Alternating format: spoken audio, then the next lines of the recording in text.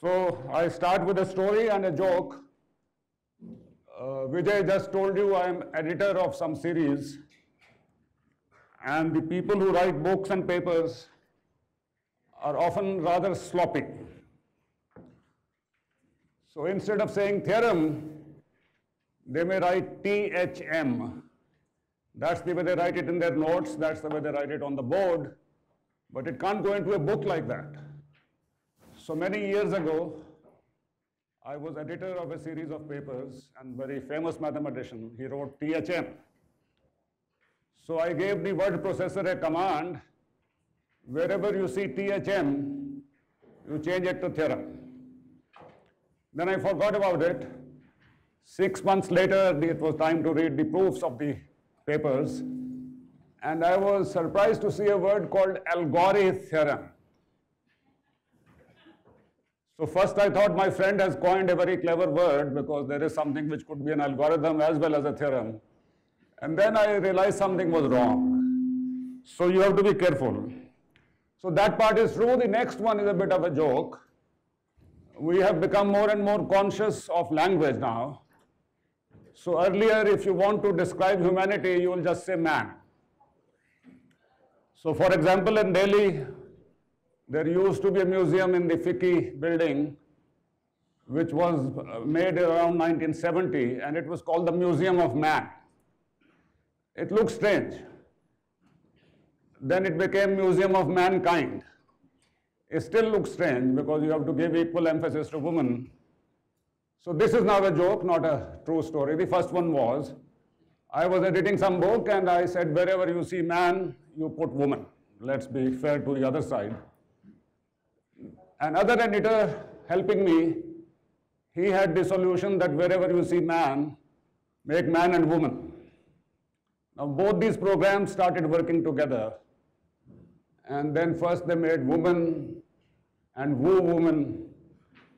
Then they made, it's like a theorem going to algorithm. So this program was infinitely iterating itself and making woo, woo, woo, woo, woo, woo, woman, and so on. And no matter how far you go, there will still be distinction till you go to infinity, whatever that means. Second is a mathematician's joke. There was a professor teaching, let's say, linear algebra. He made an exam and didn't count the numbers he gave as marks properly. So it was supposed to be a 100 marks exam.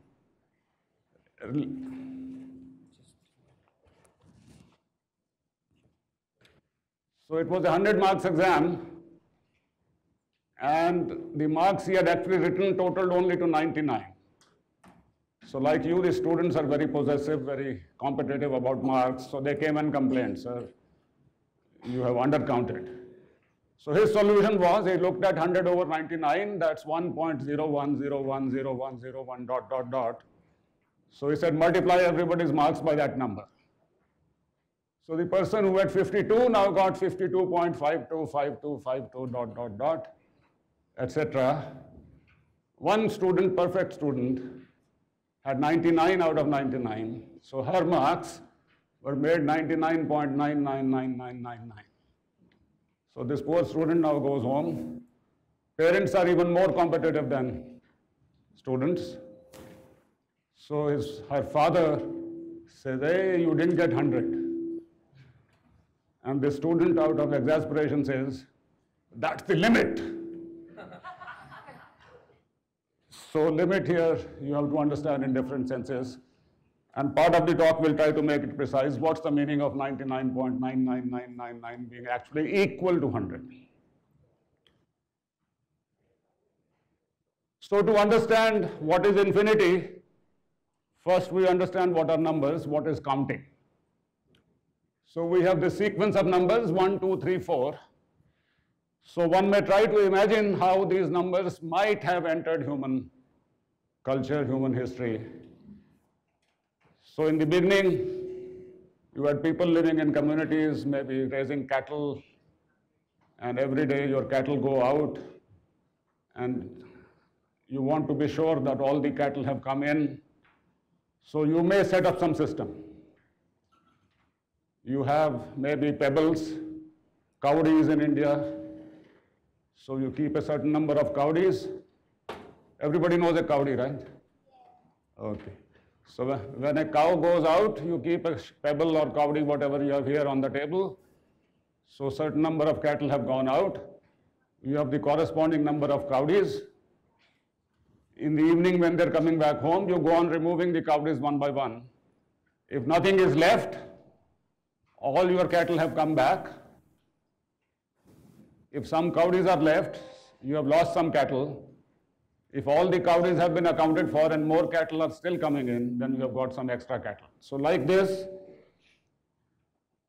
you establish what is called a one-to-one correspondence between two different classes of objects. So here in this room, for example, I suspect there are more students, more people than chairs. So what do? I look at the chairs. If all the chairs are occupied and some people are standing, then I know there are more people than chairs. On the other hand, if everybody was sitting and some chairs were empty, then I would know there are more chairs than people. So that's the idea of having two sets and setting up one-to-one correspondence between them. And then now each time you don't want to carry cowries in your pocket or you don't want to carry chairs to count the number of students. So you make a mental universe 1, 2, 3, 4, and you are ticking against that set. So that's how you may think of numbers.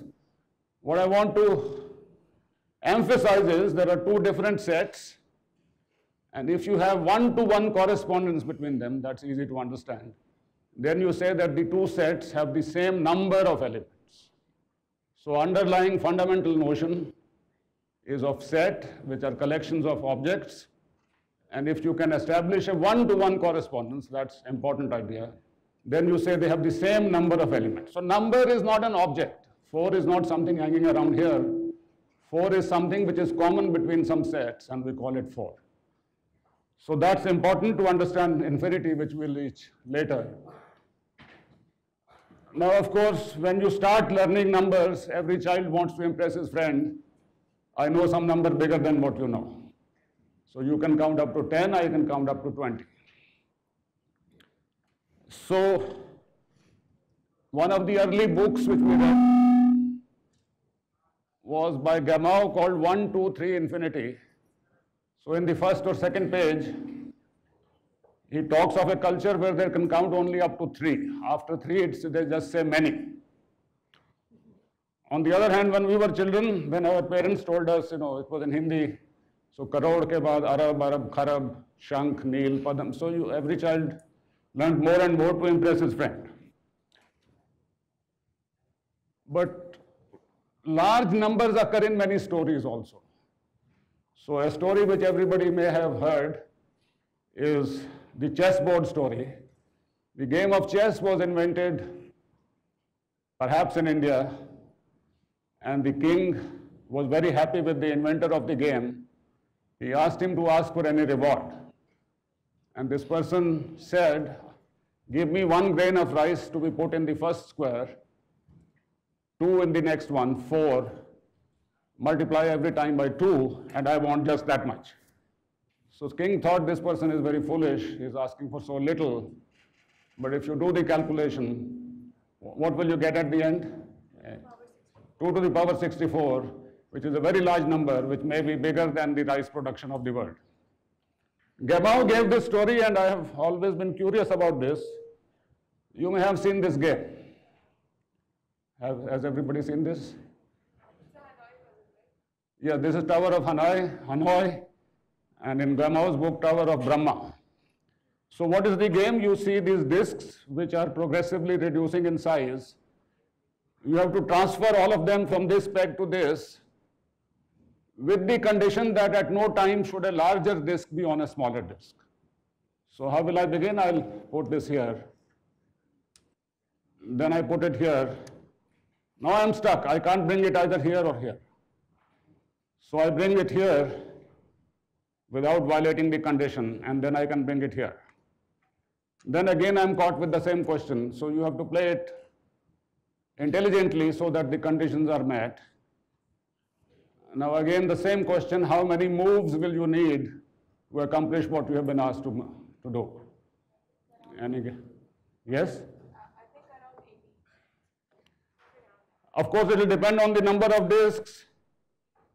So here is an exercise which can be easily done by all students. That try to find a formula. If I have, in this, my version, I have 6 disks. How many moves will be needed to shift from one peg to another? In Gamau's book, he says there is a temple in Banaras where there is this with 3 gold sticks and 64 diamond, or maybe the other way around, 3 diamond sticks and 64 gold discs. And the pundits sitting there are doing it all the time. And when the game is finished, the universe will come to an end. Now it seems far-fetched, but it's not. Once you have done the exercise I've given you, you will see that I don't want to tell you the number. The number you will calculate, yes? Can we use the Sure. I know how to count. I know to solve it now. But here it's better to hear what I'm saying. You can do this later. Okay. If you do the calculation, you will find the time needed is almost like the age of the universe as we are being told by astronomers these days. So you can generate very large numbers by easy thought experiments. Now the question comes, can I tell you what's the largest number? So as I said, children are fascinated by this. So somehow we have this notion of order. So my son, when he was small, would ask me, what comes after Kanyakumari? So in his imagination, Kanyakumari is the last point of something. Then at some point he understood then you might come Australia. After Australia comes space for him. So like that you may ask what's a number bigger than what my friend tells me. And if you have learned the decimal notation, immediately somebody gives you a number 43926783444 ... All you have to do is to add 1 or add 1 0. You get a larger number. But somebody may ask, how about all the numbers put together? Now there is nothing strange about that question. When you learn geometry, you learn something about all triangles. 2 triangles are congruent if and only if something happens. So you are somehow thinking that all triangles can be drawn. So in that sense, triangle looks a little more physical kind of object because you can draw it. 27 you can't draw or you can't see. But the question is of the same kind. A geometry statement is true for all triangles, all squares, all points. So I may ask, what about the set of all numbers? Now, of course, that never ends. So you may say it's endless. It's not finite. So lower the volume, or maybe I don't have a phone in my pocket, usually yeah. I thought my voice was strong enough to carry in this room. No, I think they're recording it, so they need the mic. Please lower the volume setting on your.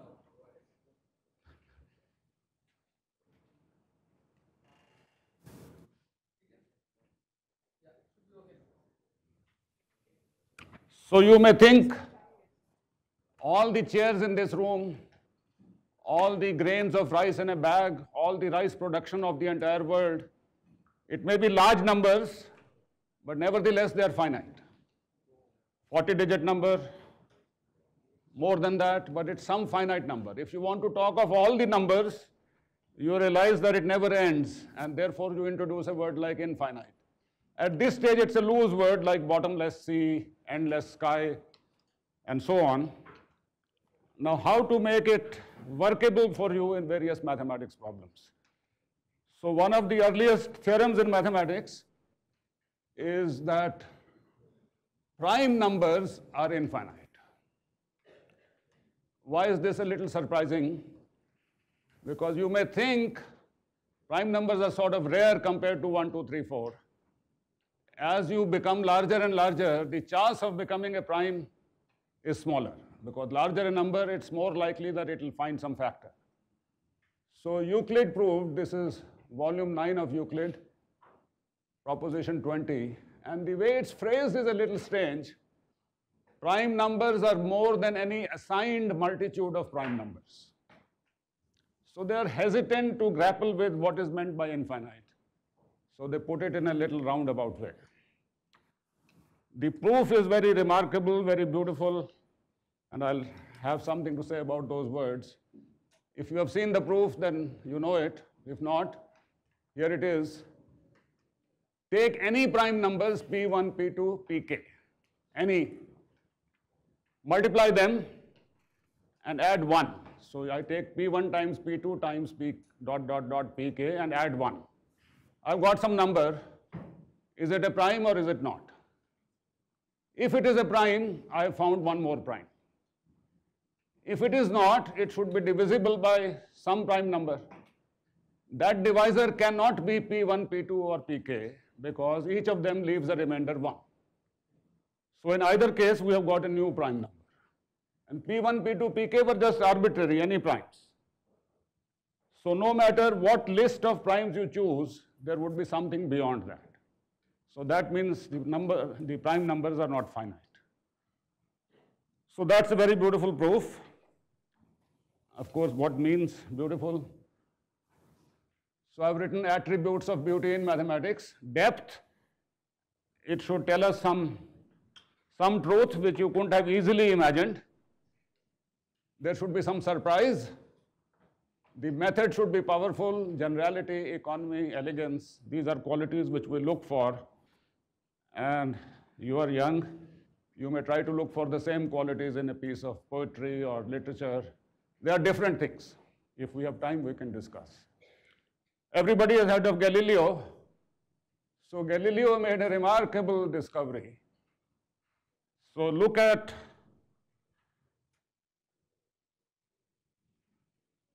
this circle and look at a smaller circle sitting here. Intuitively, if you ask anybody this question, which has more points? You will say, obviously, the bigger circle has more points. But Galileo found a remarkable argument to say, no, even though one circle is bigger than the other, they have exactly the same points, same number of points. And remember, what is number? We agreed if two sets are in one-to-one correspondence, then they have the same number of elements. So here is the proof. Put the two circles like this, take a common center, draw this line. Every point here, P, goes to a unique point P prime on the other circle. Do the opposite, take a point Q prime on the outer circle, draw the line connecting it to the center. It cuts the smaller circle in exactly 1 point. So these two circles are in one-to-one correspondence. Something similar about line segments. So I may give you this line segment here, and I'm claiming that they have exactly the same number of points. That means they are in one-to-one correspondence. So make a triangle like this and do the same thing. If I take any point Q here, join this line, extend it, you get a unique point on the second line and vice versa. An easier way of saying this, which you can tell your friend who may have no interest in mathematics, as you walk on a street in the night, you have lamps and your body starts casting a shadow. As you are walking away from the light, the shadow becomes bigger and bigger. As you approach the next lamp, it vanishes, then it starts again. But each point on the shadow is the image of some point on your body. So though the size of the shadow is becoming bigger or smaller, each point represents some point on your body. So that's a way of looking at this in another way. So this is Galileo telling us something counterintuitive, that any line segment, any two line segments have the same number of points. They are in one-to-one correspondence. Then Galileo noticed that there are just as many numbers which are squares of numbers as there are numbers. So 1, 2, 3, 4, 5, 6, and 1 square, 2 square, 3 square, 4 square are in one-to-one correspondence. So though you will have 1, 4, 9, what's the next one, 16, 25, becoming rarer and rarer, but you can put them in one-to-one correspondence with the set of whole numbers. In the same way, there are as many even numbers as there are whole numbers. So you are ignoring all the odd numbers. So you will think what you are left with is 1/2, but it's not so. If you have any questions, comments, please feel free. Now this again conflicts with what people had been thinking till then. So Euclid, as you know, lays down axioms, and one of them is a common notion number 5. The whole is greater than the part. Seems obvious, seems something fine, but yes.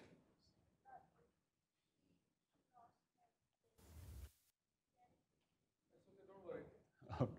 Whether there is there, to the top. Okay, so this is how Galileo puts it. We can only infer that the totality of all numbers, etc. You can read it there, I need not read it for you. Now, by the way, I can recommend some great books outside mathematics. Everybody has heard about the God particle. Yes? God particle, you heard of that? So that's the title of a book by a great physicist called Leon Lederman. He wanted to name it the goddamned particle, actually. And the editor stopped that. So it's become famous as the God particle. So one of the things he describes is how Galileo was among the greatest scientists of all time, both as an experimenter and as a theoretician. Experiments we all know, but this was a revelation to me that the mechanics, he discovered many laws by looking at balls sliding down inclined planes. In those days, there were no stopwatches, so how to measure time? So apparently, if you are well trained in music and you hear a beat, if it's off by 1/16th, your ear can register the difference. So Galileo had a good musically trained ear, but he didn't have a stopwatch. Stopwatches didn't exist at that time. So he measured time by resorting to this device of setting up experiments where balls will roll down planes, and each time you cross a wire, there will be a sound. From that sound, he could infer at what speed they are going. As a theoretician, Lederman gives this example. So one of the laws of mechanics, which again seems counterintuitive, if something is at rest, it remains at rest. And if it's moving with uniform velocity, it continues to do so. That's somewhat counterintuitive. That's not what you observe. Galileo's reasoning for this was, again, a limit. If you slide down a ball, you have time for exercises in this workshop. Tell me, if I give you the number m, n, where does it figure in this counting?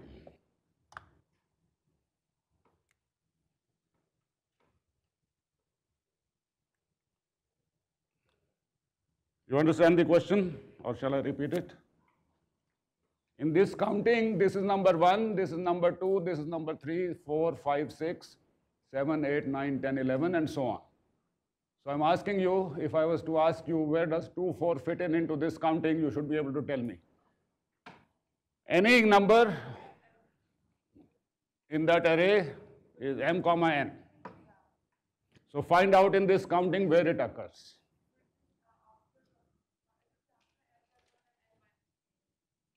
You have to figure out exactly the formula, okay? So that's a good exercise. Anybody can do it here, it's within your means. So what is the upshot of this? If I have countably many infinite sets, each having countably many elements, the total number put together is still countably infinite. You don't get a larger infinity by doing that. 2, 3, 4, it seemed reasonable, but it seems even if you put infinitely many infinite sets together, countably infinite, you don't get anything bigger. That's a surprise. This is Cantor's argument. This shows rational numbers. What's a rational number? It's something of the form m over n, where m and n are integers. So it's the same argument. So you may think now that there is only one kind of infinity. We found something infinite. I put twice as many things, I still get the same thing, not anything bigger. I put 100 times the same set, I don't get anything bigger. I put infinitely many of those sets together, I still don't get anything bigger. So you may think there is one infinity, end of the world has been reached, but that's not the case. So it turns out, if I take the set consisting of all points on a line or a line segment, it's uncountable. It has more elements.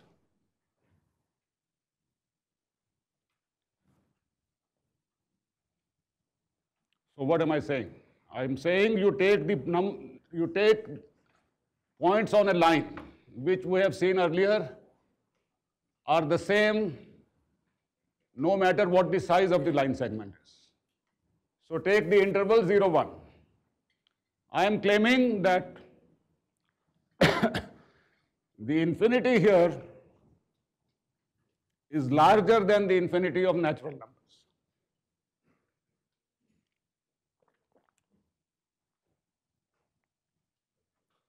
So I have two proofs here. Something is bothering my throat, so I'll give you only one of them. Just a minute, which is more interesting, also because that's not the one usually found in a book. So suppose the elements of the set 0 to 1, the interval 0, 1, were countable. What does that mean? That means I can count them. What does that mean? I can label them as x1, x2, x3, x4, x5, going on and on. I am claiming they would still not cover the interval 0 to 1. And here is my proof. Take your first point x1, put it in an interval of size 0.1. So this interval is size 0.1. Take the next point x2, put it inside an interval of size 0.01. So how much of length you have covered together? x1 was put in an interval of length 0.1. x2 has been put in an interval of length 0.01. So together I have covered length 0.11 at most, because these intervals could have also intersected, I don't know. So in any case, less than 0.11. Now take the third point x3, put it in an interval of length 0.001. How much have I covered? 0.111. Go on doing this. So after exhausting everything, I'm still less than 0.111111, whereas the interval of length 1 has length 1. So if the points of interval 0, 1 were countable, then I can put everything together in something of length less than 0.11111, which is of course not the same thing as 1. So the infinity of real numbers, or the infinity which measures 0, 1, is strictly bigger than the infinity of natural numbers. Now when you will study what's called Lebesgue measure, you will study something further. I took 0.1 and then 0.01. I could have also taken 0.00001 to begin with. So the total length will be smaller than anything I can think about. So a countable set cannot cover any length. So coming back to infinity,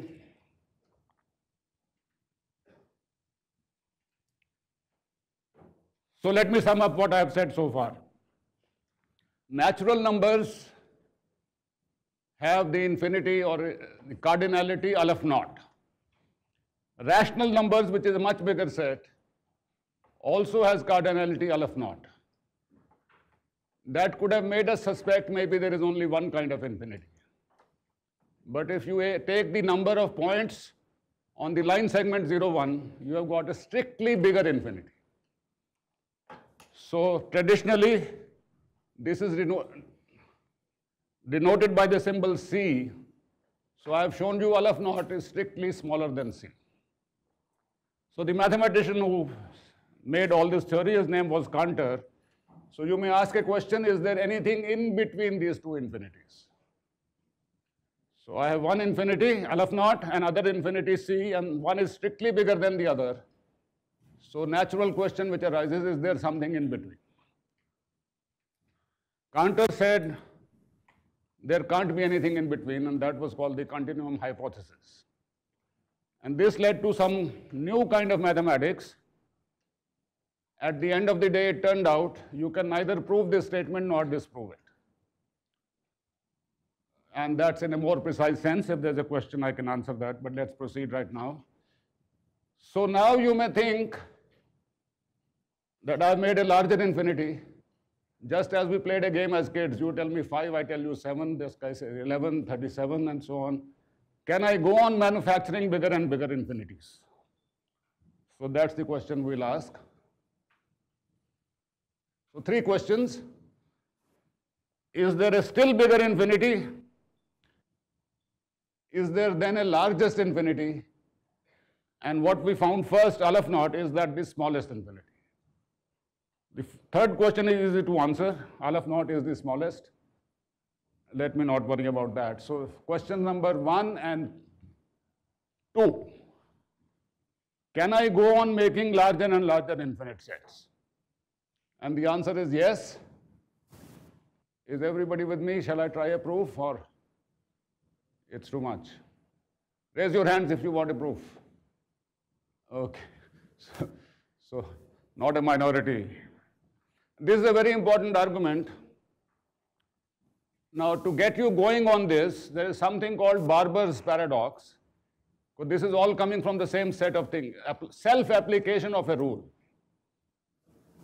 So suppose you have an army unit and a barber is there who is ordered now that you will shave those people and only those people who don't shave themselves. So let me repeat. A barber is told he is to shave those people and only those people who don't shave themselves. The question is now, what does the barber do to himself? Does he shave himself or not? Either case, you reach a contradiction. You are not supposed to shave yourself because you are saving only those people who don't shave themselves. On the other hand, so either way you run into difficulty. So this is what is called Russell's paradox in logic. So that in some form will occur here. Yes? Yeah? So don't worry, say whatever you have to say. Barber must be? Bald. The barber could be a woman, right? So traditionally you say such a barber doesn't exist. But yes. A barber is somebody who is ordered to shave those and only those who don't shave themselves.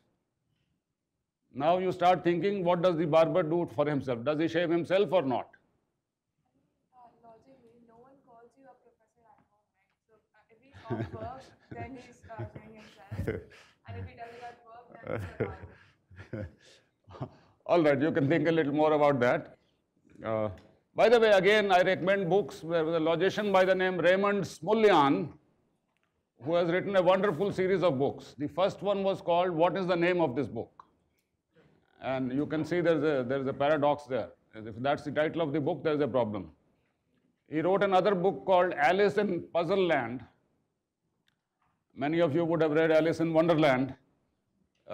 So where here the characters ask each other questions. So in the same vein, on an island there are two kinds of people whom he calls knights and knaves. The puzzle proceeds like this. One set of people, knights, always tell the truth. The other set of people, knaves, always tell a lie. Always is important. So you meet somebody on the street and you have to figure out whether he is this or that. What question should you? And you are allowed one question. Then you can make it more complicated. There are 3 people you meet and you are allowed, let's say, 2 questions or whatever the number, and you have to figure out whether what they're telling you is correct or wrong. So you can make more and more complicated things of this kind. And then he has written 8 or 10 books in the same way. Okay, so let's come back to here. So where were we? I am saying give me any infinity and I'll make a bigger infinity. So that's the point. So for this I need the idea of what is called the power set. So take any set X and look at the collection of all subsets of X. So simplest example, X is the set 1, 2, 3. What are all subsets of X? The empty set, 3 sets containing just 1 element, 3 sets containing 2 elements, and the whole set. So if you count this number, you will have 8. So if X has n elements, then its power set, that's this collection of all subsets of X, has 2 to the power n elements. Binomial theorem, actually, if you like, you can use that. How about infinite sets? So if I have any infinite set, and I make the collection of all subsets of that infinite set, I'll get a larger infinity. That's what the claim is. So let's prove this. Proof is easy if you understand the Barber's paradox. So I repeat, X is any set, and this Px is the class of all subsets of X. And I'm claiming this has strictly more elements than X. It has at least as many, because take any point X here and take it to the set containing the point X. So that's an element here. So there is a 1-to-1 map from X into Px, that's no problem. I'm claiming such a map cannot be onto, that is, there will be some element of Px which is not covered by any such function. So suppose, if possible, there is a bijection. Bijection means a 1-to-1 onto map. So any point X here is taken to an image P of X, which is a subset of X. Now comes the question, so I have X here, I have P of X here. Does this element X belong to Px? Always, sometimes, never, that's what we have to decide. So look at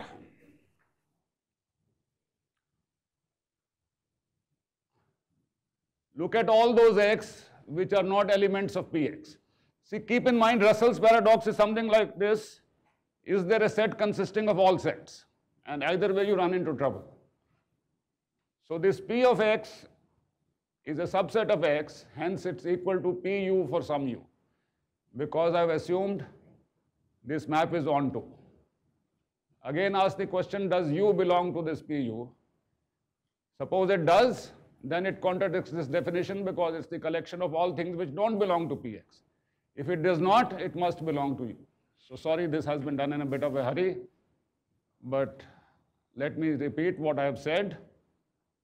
The collection of all subsets of a given set, finite or infinite, always has strictly more elements than the original set.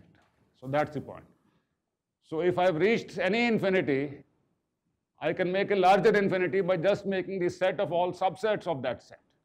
So this goes on and on and on. So there is an infinite number of infinities also. So there's no end to constructing infinite sets. It goes on and on and on. So here is a quote from Shakespeare, which may appeal to younger people more than to older people. This is what Juliet says to Romeo. And of course, in every language, you will find equivalent things. Iqbal, सितारों से आगे जहाँ और भी हैं. So you can go on. अभी इश्क के इम्तिहान और भी हैं. So that's, yeah. But now in our culture, I think Romeo has become a derogatory kind of word. I hope it doesn't remain so. So thank you.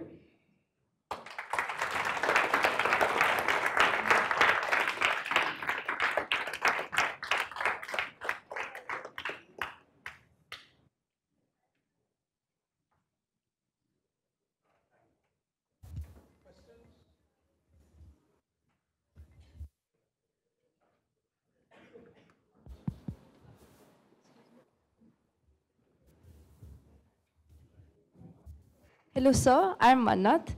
A set of integers or natural numbers is countable as it can be put into a one-to-one correspondence. Is the same possible for the infinite set, and what can we say about it? Is it countable or uncountable? So let me repeat. Any set which can be put into one-to-one correspondence with natural numbers is called a countable set. So that's the definition of countable. Okay? Question, what are such sets? Other than the natural numbers, of course. And we saw examples. Subsets of X, subsets of all natural numbers. So I think the point which should be emphasized again and again, if you have a finite set, remove one element, you get a strictly smaller set, right? One definition of an infinite set is precisely that that doesn't happen. If you remove one element, two elements, 1 billion elements, you do not get a smaller set. In the sense, these sets are still in one-to-one correspondence. And we saw examples. Take just prime numbers, take even numbers, take odd numbers, take whole squares. They are proper subsets of the big set, but still they are in one-to-one correspondence. That's the very definition of an infinite set. Now I start going in the other direction. I take two of these sets, put them together. I still don't get a bigger set. They are still in one-to-one correspondence. If I take 27 such sets, I still don't get a bigger set. If I take 3 million such sets, so that is the same thing. But the first time, there's a big surprise. If I have a countable number of countable sets and put them all together, I still don't get a bigger set. That's what I showed, that rational, diagonal. These are, by the way, very simple. I had to rush through some of the things. You can easily sit down in the next 2 days and make these arguments a little formal. So that may raise the question, is that the end? I never get a bigger set. But that's not the end. I displayed an infinity, like number of points in the interval 0, 1, which is infinite, but it's not countable. And the argument is not too difficult either. So I hope that answers what you asked. Yeah. Yes, sir. And a second question, I've often heard people say limits at infinity. What is the meaning of limits at infinity?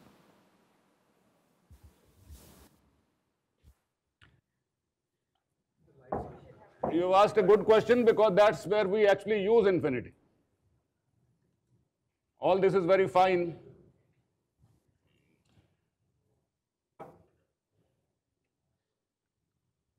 So let me ask you a question. I'm looking at a sum 1 plus 1 plus 1 plus 1 plus dot dot dot. 1 plus 1 half plus 1 3 plus 1 over 4 plus dot dot dot. I will write a few at random and not quite at random, but we'll discuss this. So 1 plus 1 over 2 square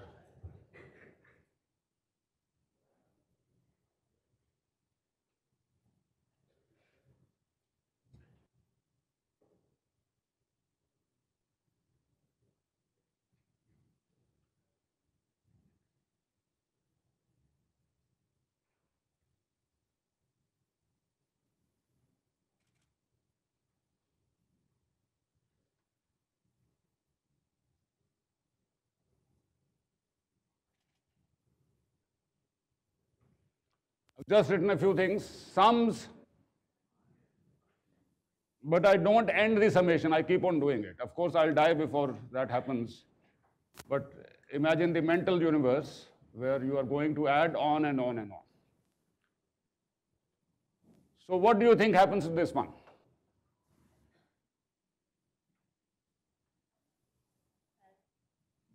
So, yeah. Sorry?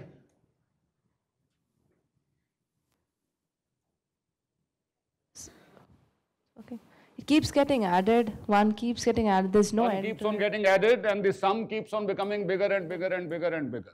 Right. How big?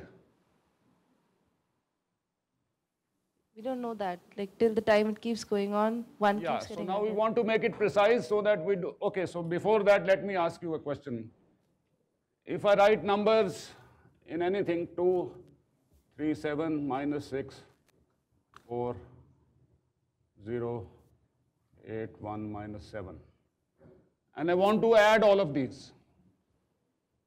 So if I add like this, first these, then these three, then these three. Or if I add like this, will I get the same answer? So I have 1 minus 1, then zeros. Then I shift this, make 0, 1, minus 1, 0, 0, 1, minus 1, and so on. And it continues. If I add according to the rows, what's the answer you get? I add the first row, what's the answer? 0. 0. Then I add the second row, what's the answer? 0. And so on. So total will again be 0. Yes. Now let me add column wise. What's the answer I get? 1. First column is 1, then this is 0, this is 0. 0. And that's minus 1. So something is not quite right here, right? If I add according to rows, I'm getting the answer 0. If I add according to columns, then I get the answer 1. So you have to be careful. That's what mathematics is about. I have infinite processes, infinitesimal processes. I want to calculate the area of a circle and so on.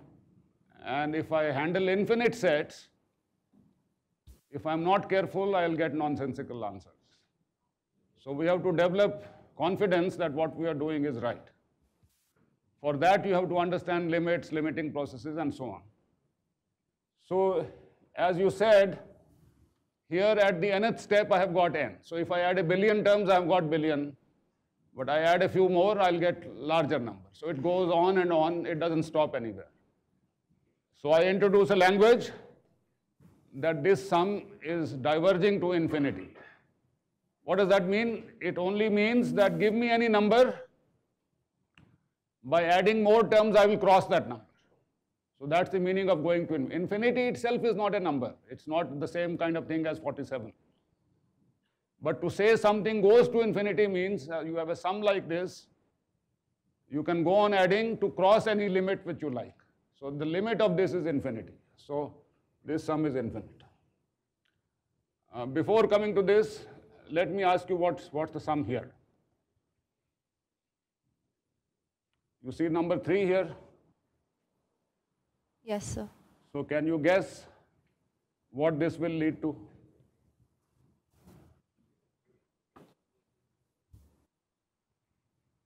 Anybody with a guess?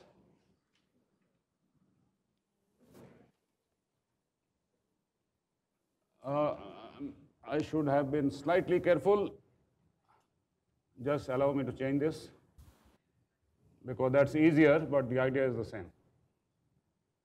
1 plus 1/2 plus 1 over 2 square plus 1 over 2 cube and so on. So this sum should sum up to 2. To 2. Yeah. Tell me why. Because we begin with 1. Yes. Then let's say we construct maybe a rectangle that's made of 2 squares. And each square is 1. So the first one is the first square. We divide this. So here's the right answer. So let Yeah. me explain in a little different model. I have a bucket or a cylinder, whatever you like. At the first step, I fill half of it. At the next step, I fill in 1/4. That means I cover 1/2 of what was left. At the next step, I'm filling 1/8. So I'm covering half of what was left, and I keep on doing this. So again, there are 2 ways of looking at it. First one was the Greek way, Zeno's paradox. You will never fill the bucket because at each stage something is left. Or you can look at it in another way. If I give you this is 1, give me anything slightly less than 1, after some number of steps I'll cross that. So just as there I went to infinity, here I'm reaching 1. By taking enough number of terms, I can come as close to 1 as I wish. So this is 2. This sum is equal to 2 because 1 was already there and this whole thing adds up to 1. How about this one?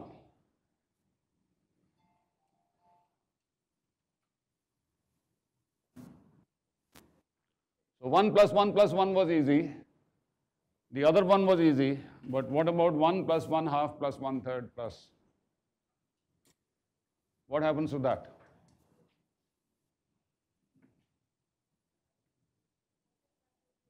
Hmm?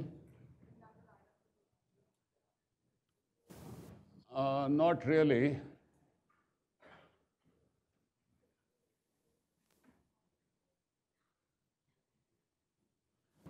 So here it's not that obvious. This argument doesn't work. So the terms were becoming smaller and smaller at sufficiently high rate. Here they are becoming smaller and smaller, but it's not clear. There's no simple argument which will decide this. So you have to think a little more. Yes.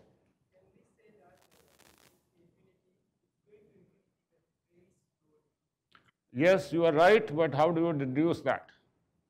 Because we realize that if we look for the limit, it will not stop anywhere. Whatever the number we take, we can always exceed it by adding more and more. How do you know that? Because here by adding more and more, we didn't cross 1. Yeah. So how do you know that doesn't happen there? I mean, here we know that we are every time dividing by half. So there is a Yeah. Okay, here is a hint. Yeah. If I take, let's say, the first few things here, can I make it bigger than 1/2 by taking enough things here? Yeah. Then I may have to take a few more and still make it cross 1/2. Yeah. So do that. All right. It's not obvious. You have to work a little bit. So what I'm saying is this sum also goes to infinity. How about this one?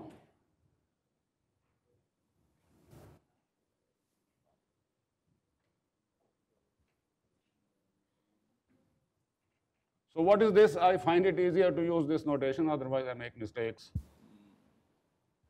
I take, the terms are 1 over n squared. So 1 plus 1 over 2 squared plus 1 over 3 squared and so on. So what do you imagine can be the answer?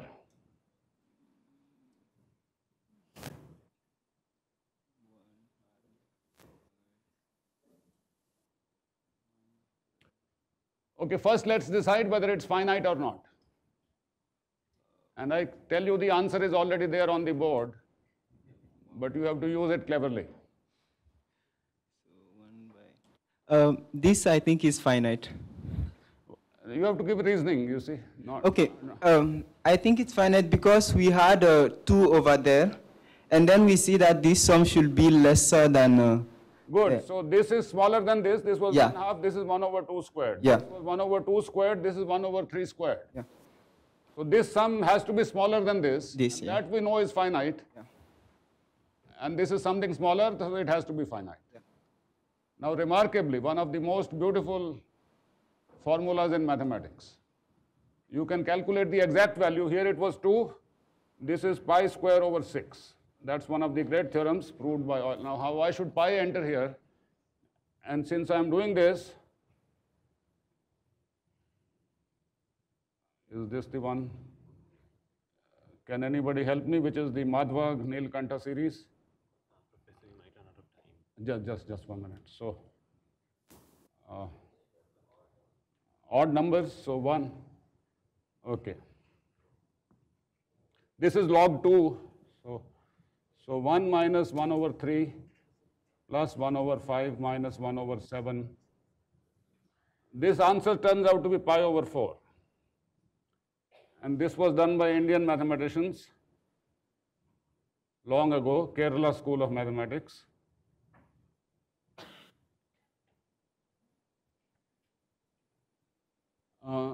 The answer is pi over 4. So as I said, there are elements of beauty, elegance, surprise, all are here.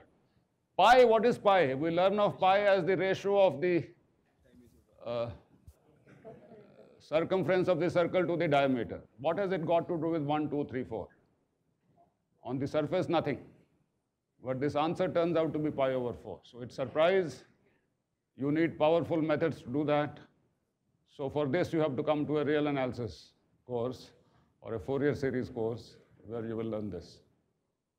Yeah.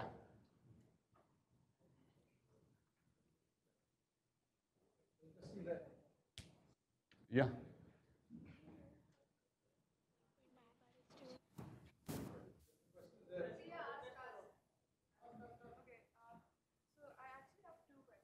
Yeah.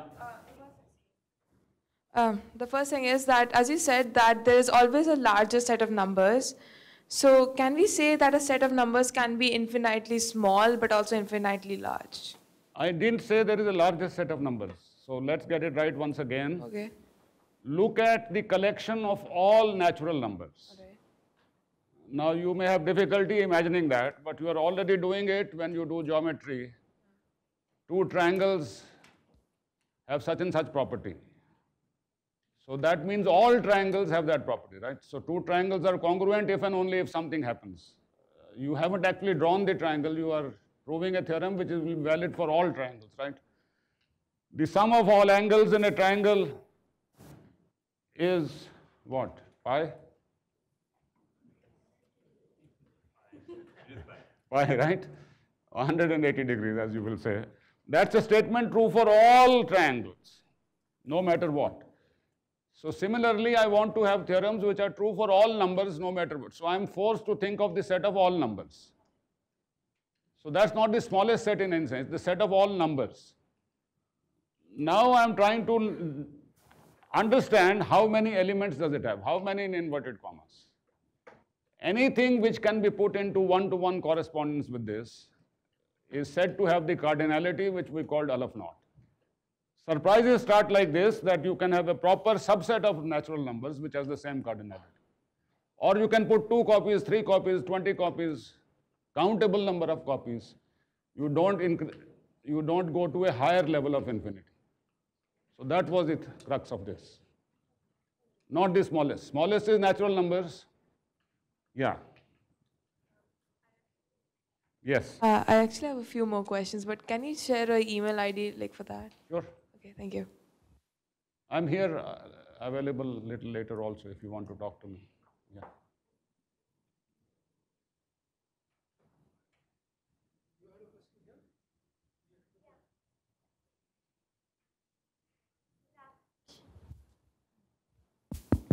Good afternoon, sir. This is Punya Chaudhary from Mumbai.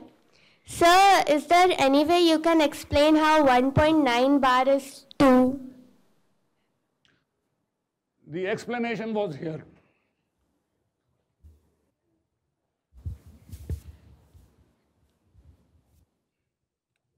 So what she is asking is 1 point.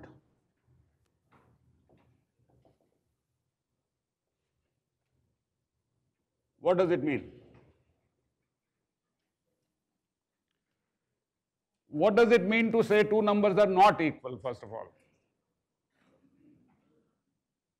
Tell me.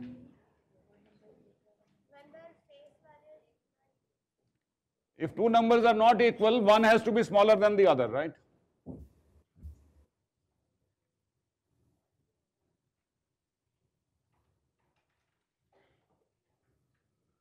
So I have two numbers A and B. So there are three possibilities. Either A is equal to B, or A is less than B, or B is less than A. A is this and B is this. So which are we ruling out? No. That's what you want to prove now. So let's be clear. Your question is, how do I prove A is equal to B? I'm saying with two numbers, there are three possibilities. Either A is equal to B, or one is smaller than the other. This clearly is ruled out. This is my A, and this is my B. Obviously, it's not bigger than. So I have to worry whether A is strictly smaller than B. If that is also ruled out, then A has to be equal to B. How do you rule this out? So that is what I'm asking. Yes, now I want you to think with me. So, what did we do in that series, which is now gone from the board? I had a bucket which I was trying to fill. So here is B, and I want to say this one cannot be strictly smaller than B. If it was smaller, it will lie somewhere here. Take enough number of 9s, you can cross this. So I cross this. Take enough further number of 9s, I would cross this. So if there is a number A smaller than B, then there has to be some gap between them, right? and no matter what gap you take, you can always go above that. So that's the meaning of saying 1.9999 is equal to 2. If they were not equal, then there will be some gap. But that gap can be crossed by taking more and more. So that's the idea of limit. Yeah?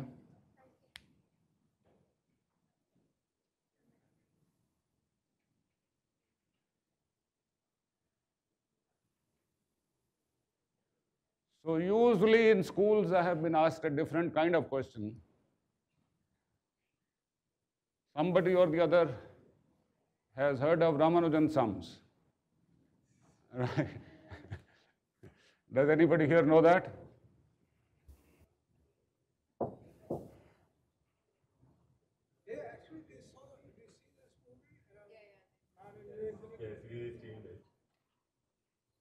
So people ask normally this question, 1 plus 2 plus 3 plus 4.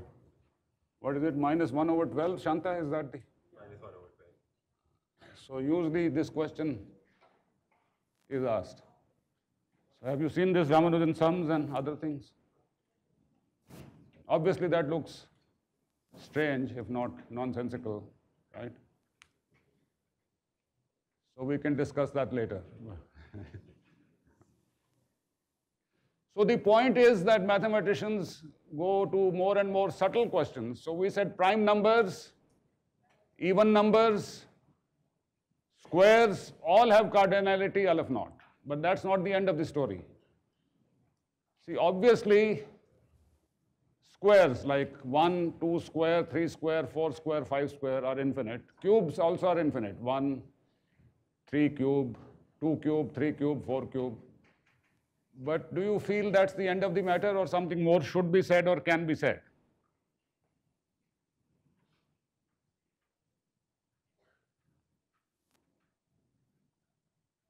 Or let me make a simpler question. Even numbers, multiples of 2. They are infinite and they are in one-to-one correspondence with all numbers. So are multiples of 3. So are multiples of 4.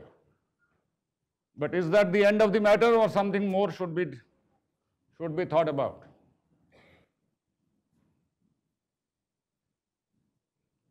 Is my question clear?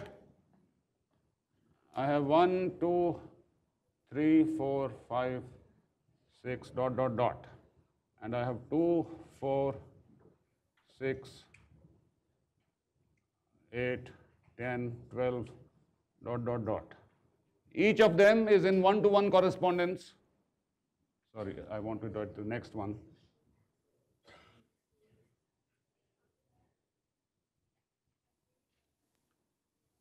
They are all sets with the same cardinality. But is that the end of the story, or something else is also there, which is a more involved phenomena, which is almost obvious, but we should carry it out further? What do you think?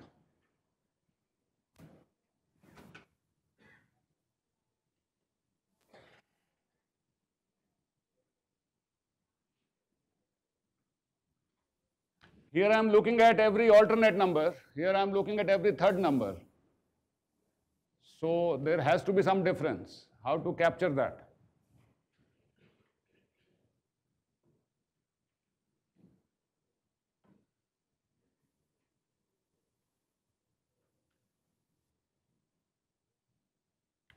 By the way, in a lighter vein, since Vijay is here, a joke mathematicians make about other disciplines. A proof that every number is a prime number. So physicist looks at numbers and says 1 is a prime number. For this story, it's convenient to have 1 as a prime number. So 1 is a prime number, 2 is a prime number, 3 is a prime number, 4 is not a prime number, 5 is a prime number, 4 was experimental error, and therefore every number is prime number. Chemist looks at the numbers and says 1 is a prime number, 2 is a prime number, 3 is a prime number, and says therefore every number is a prime number. So he stopped at 3, physicists went up to 5. Now I don't know whether to say biologist or engineer, maybe in Ashoka economist would be safer. So he looks at numbers and says 1 is a prime number, 2 is a prime number, 3 is a prime number, 4 is a prime number, 5 is a prime number, 6 is a prime number. So every number is a prime number. Yeah, but let's come back here. And I have also the sequence of squares. So 1, 2 square, 3 square, 4 square, 5 square, etc. So all these sets are in one-to-one correspondence. The third row, the odd numbers do not have one-to-one correspondence with any of the numbers in the second row. These are in one-to-one correspondence. Over there, yeah. And two sets in one-to-one correspondence with the third set. Third set. Also will be. Also. One, yeah. So here I am picking every second number and here I am picking every third number. So there is a difference. So I have to introduce a concept of density of a set which will capture that. Now here it's trivial. This is every one. So I'll take, so suppose Fn is the nth element of this set. I can look at Fn over n and take limit n going to infinity. So tell me what is it for this set?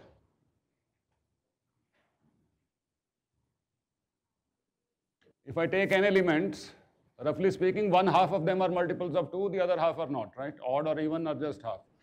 So this will be 1/2. Here it will be 1/3. What will it be here?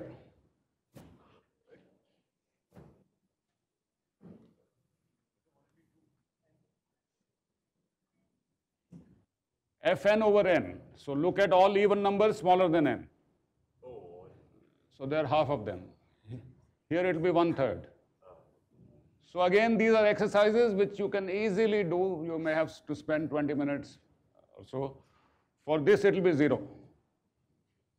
And let me give the last one. For prime numbers, it is, does anybody know the prime number theorem? N upon Fn. Okay.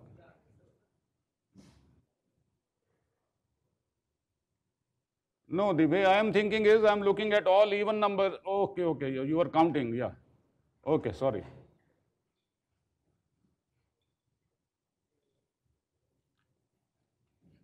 So the point I am making is look at the density, the frequency with which, so that's the whole beginning of a whole subject or chain of ideas. So how many prime numbers roughly are there smaller than n? Yeah, so these are great theorems of mathematics. So though prime numbers are infinitely many, squares are also infinitely many, there is still a difference between them that roughly with what proportion they occur in the whole big set. There are ways of formalizing that. Yeah.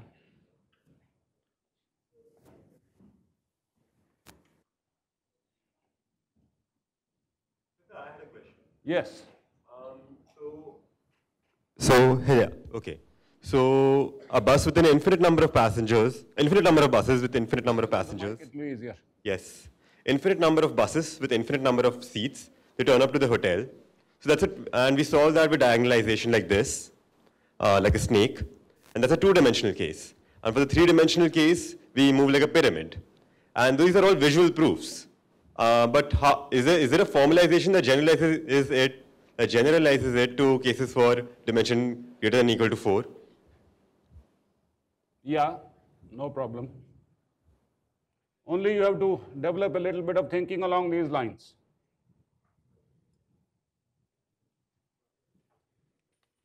So here is a square.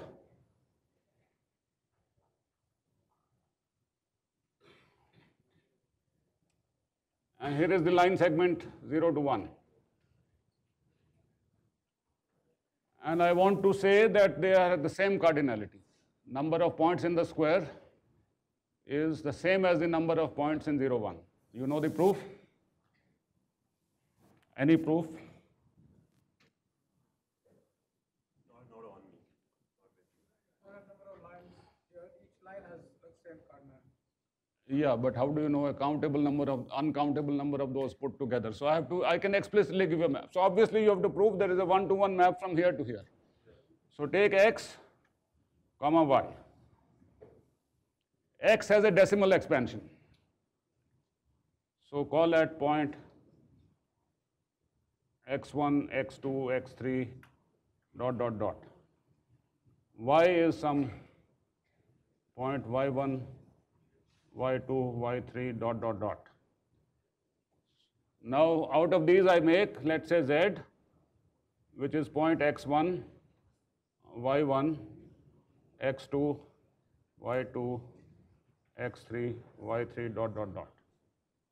So given two elements here, I can make a number. So this is decimal expansion. So I can get a point here, and you have to see this uniquely determined and so on. So now you can do it with 3 also. You said, can I do it with higher dimensions, right? So take a cube, the same thing. So there will be three coordinates for each, right? So there's room to play with infinity. That's the point.